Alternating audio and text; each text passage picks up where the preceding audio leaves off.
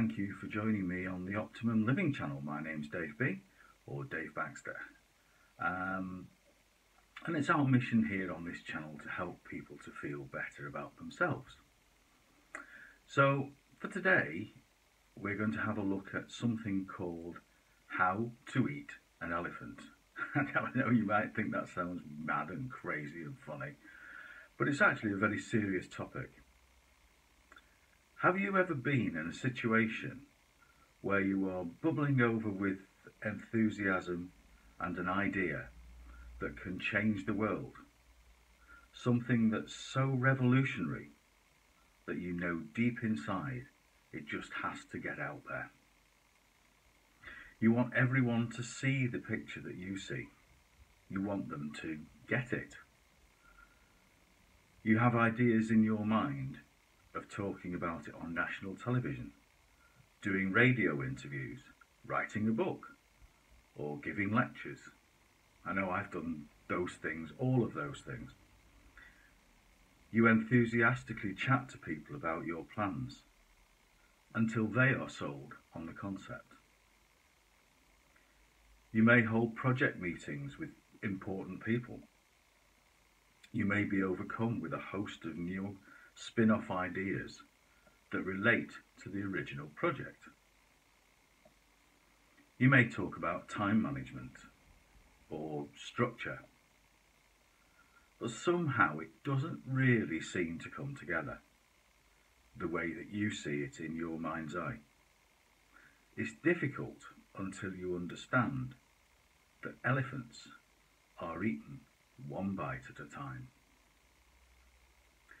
So let's for a moment look at something a little bit closer to home.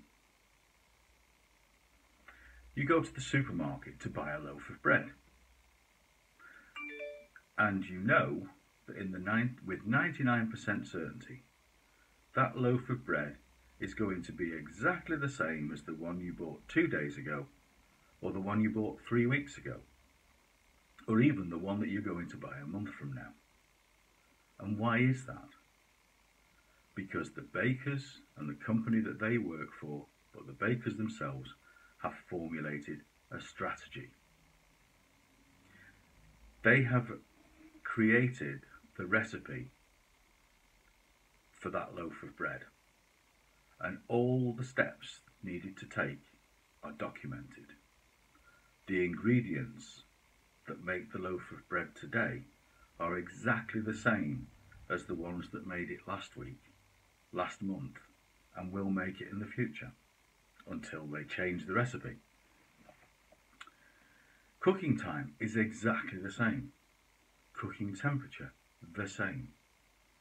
All of this is documented in such a way that anyone can do it and end up with the perfect loaf.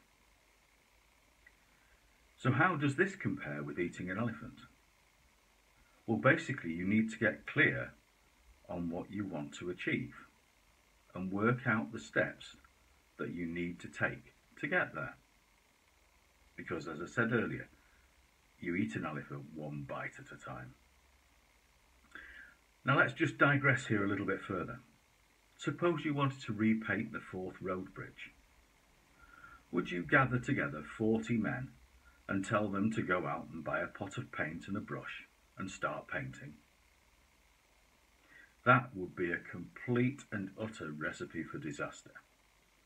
You could end up with a bridge of 40 different colours. People would start in different places. There could be arguments because 2 or 3 people wanted to paint in the same place. Total chaos would ensue. You have to plan. So let's now look at the 5 steps that are contained within this example of eating an elephant. You need to have the right mindset to get into the state that you will need to lose the idea that you want to accomplish everything right now, because that simply does not work. So here are some pointers to help you get into the optimum position for success. Number 1, identify all the known steps in your project.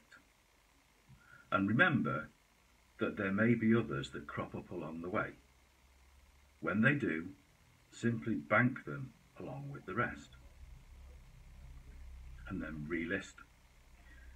Number 2, focus on the priorities. Identify what has to be done first. Leave everything else in the bank.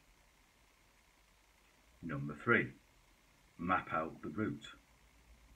What action steps do you have to take to get your idea in progress? Number 4, set up a timetable and a schedule. Enter all the action steps onto a calendar so that they each get a time space. And number 5, the big one, is trust. Progress forwards comes from taking small steps each day. So those are the 5 simple steps that will help you to move forwards in a positive, structured manner. And who knows, at the end of it, you following those steps, you will have eaten that elephant. I sincerely hope that you found this of interest and that you'll put it into your work. And more tips and ideas can be found on, if you visit our blog pages, or our blog, which is UnderBlueSkies2.blogspot.com. There's also a Facebook page which is called UnderBlueSkies-The Tribe, and there I also post exclusive content just for tribe members, and it would be great to have you join me on there, and then we can all work together to forward enlightenment around this planet that we're living on. And if you've enjoyed the video, please make a comment in the box below or give it a thumbs up. And if you have any questions that you want to ask that this has raised, or any of the other topics that you find, just drop us an email to underblueskies@mail.com, or send us on a tweet to @UnderBlueSkies2. See, we've added a Twitter account now. We're making progress. That's part of my elephant eating strategy. So now it's time to leave.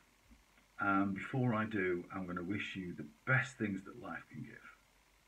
I'll wish you love and light, and ask you to remember, don't predict the future, create it. I'm Dave B. This is the Blue Sky Company's Optimum Living channel, and I hope you've enjoyed the video. Bye bye now.